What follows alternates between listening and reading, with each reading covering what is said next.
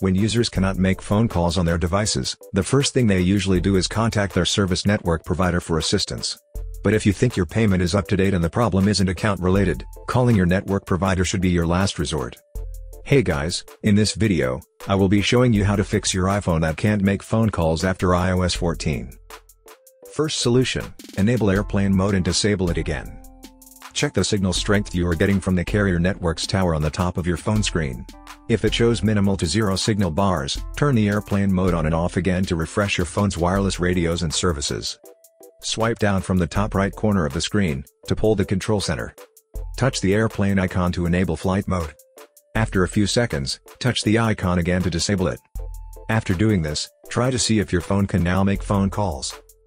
Second solution, reset all network settings on your iPhone. After making sure that the problem isn't with your network device, the next thing you have to do is refresh all network or wireless services on your iPhone. You can do so by resetting all network settings. Don't worry, none of your files will be deleted. Here's how it's done. From the home screen, tap Settings. Tap General. Scroll down to the bottom of the screen, and then touch Reset. Touch Reset Network Settings. If prompted, enter your security lock. Tap Reset Network Settings at the bottom of the screen. Your iPhone will reboot after this. Once it has finished rebooting, try to see if the problem is fixed. Third solution, factory reset your iPhone. A reset will be able to fix this problem, but make sure to create a backup of your important files and data because they will be deleted and you may not be able to retrieve them. When ready, follow these steps. From the home screen, tap Settings. Find and tap General.